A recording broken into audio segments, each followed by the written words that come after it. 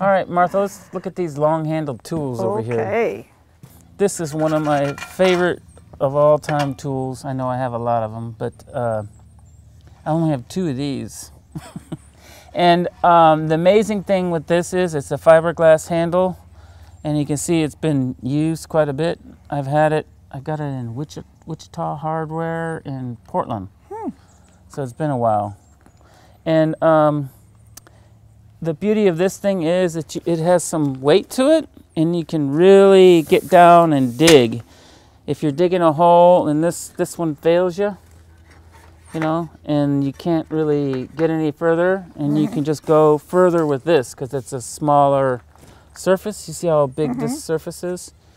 Well, with the sturdy weight and the smaller edge, you can really dig in and get beyond where you thought, you know, you were in hard pan, and it's like, oh, you know, this is Lopez. Oh my God. There's been many, even rocks. You can get rocks out with this. Yeah.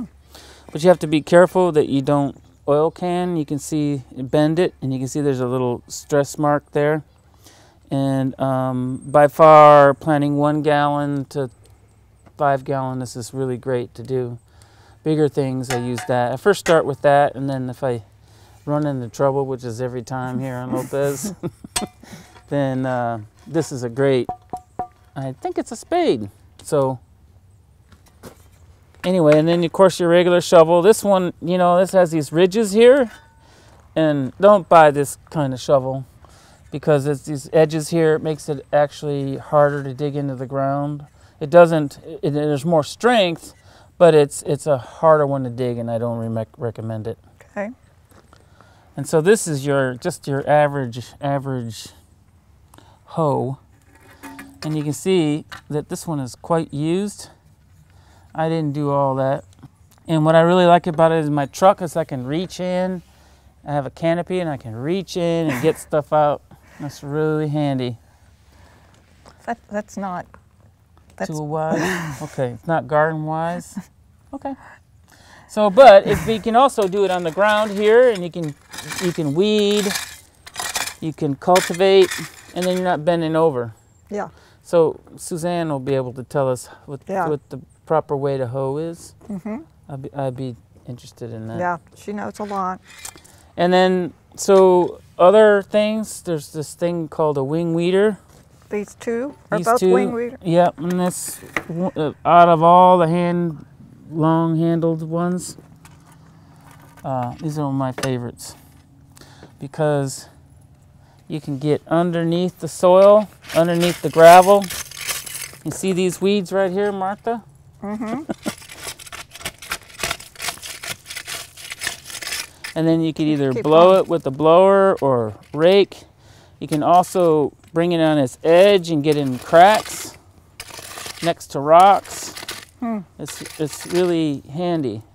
Cool. And this has a low surface, so it's easier to move. This one is a small head. It's smaller, and this one's a little bit bigger, harder to do. Okay.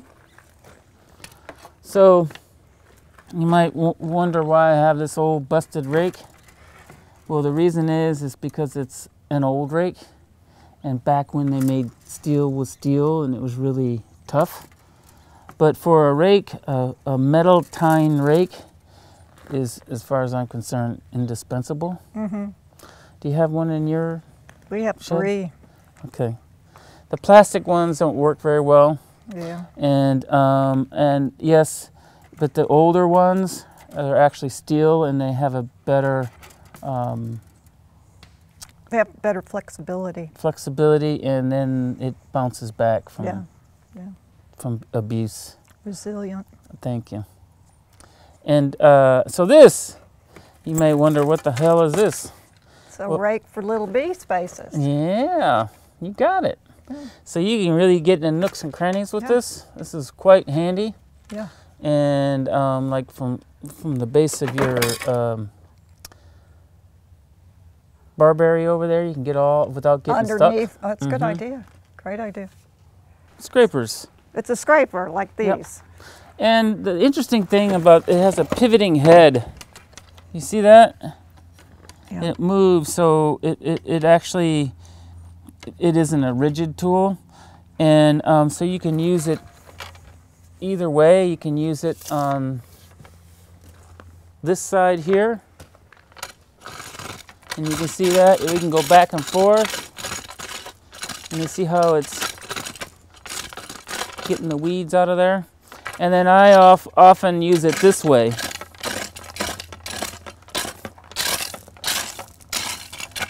At times. Okay. All right. Oh, last. What's this? So, you know, you go to hardware store, box store, or whatever, and you get those long pole pruners that extend out, and then they get all tangled up and in a mess. Well, finally, I was watching this guy, you know, this professional tree care guy, which, you know, for this company, and he had these, and I resisted.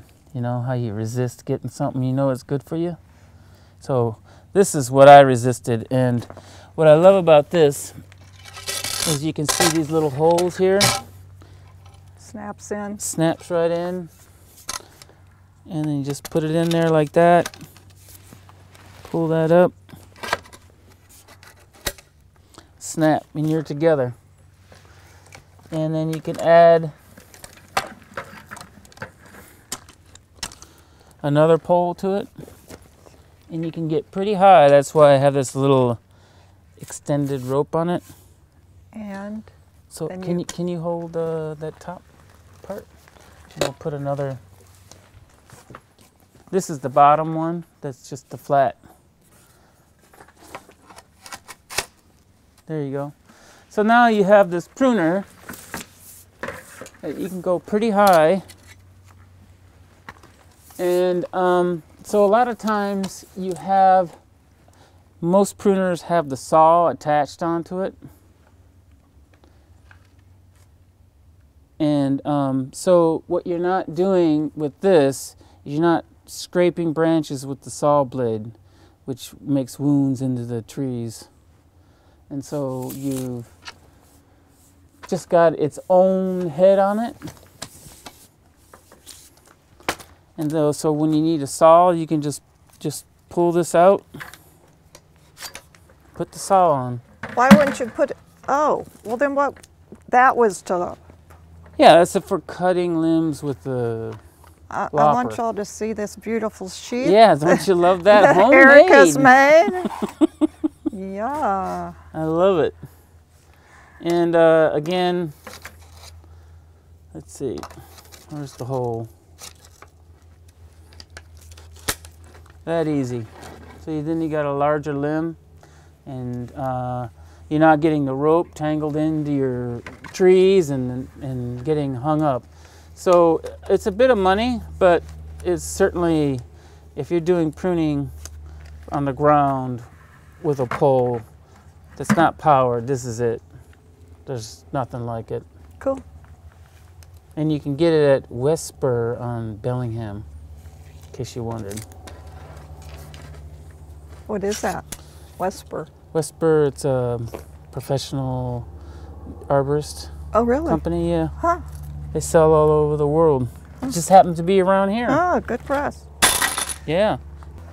We're over here at your trailer with this heap of debris, and I'm sure it must have been a struggle to get it up there. So I want to show you a little what do they call those things? These cyber people, they call them hacks. This is a gardening hack. So let's say you have a pile of your debris and you want to put it into on top of your trailer. So this, you can pull any debris and hold it in the air. So you made a pile of trimmings. You can walk through your garden and through that salal over there and hold this, you know, you can have it behind you like that. Just go on a trip. And just go on a trip and get it to your trailer. Why quick. wouldn't you put your trailer near where you're going to be, or a The wheelbarrow? debris is over in the middle over there, and your trailer's right here. Wouldn't you put it in a wheelbarrow or something instead of? Well, if you didn't have a path. Oh. So it's a way of moving debris and not having to touch it or bend over. And you can get a lot of, and this is already stacked here and everything. So Yeah, all intents and purposes, if you suspend disbelief here for a second, if it's on the ground, especially fir boughs, you can just go along the ground and just pick up fir boughs like this. You don't even have to bend over and pick them up. That's really handy. And then you just throw them on your trailer, right? Yeah, you know, we just thought y'all should know I raked up all this the last 2 days. That's amazing. It is amazing. Anyway, but so I had these piles all over, and we'd bend down and pick them up. We should have used that to pick up the piles into a wheelbarrow. That's right. Yeah, I'm gonna get one of those. Yeah, this is one of the underutilized tools that I can think of. I thought these were just for barns. Right, what do you do with that one? All right, so you can see this one is a fork, but it's bent. And the purpose of this is so you take this to David Bill's, and if you don't have a tarp underneath it or you're just really heavy, I think you're gonna have a problem here with this. The weight of this here, you're not gonna be able to pull the tarp off. So that's why this comes in handy. So I would be on the back end. And so what this does is that you go right into your debris and then you pull. Oh, don't pull it off. And then you just use your whole body and you bend like this. And then you can get it out of there in a second. Well, this has been really informative. Well, thank you, Martha. Thank you for having me over and showing you my tools that I've come to use over the years. I won't tell you how many, but thank you for having me. I appreciate that. You. And I hope you all learn something and you'll try tools. And I think that we should have an exchange. You should try each other's tools and you bring them to one of the meetings and you talk about it, and I think that'd be a really good thing. Because there's more of them out there that I haven't even used, and so I think if you did that, I think you all learn something. I think we're going to do something like that in the meeting. We're going to have people talk about their favorite tools. Cool. Yeah, I think because I'm not the word, so. I think you are. Well, thank you, Martha. Thank you, Eric.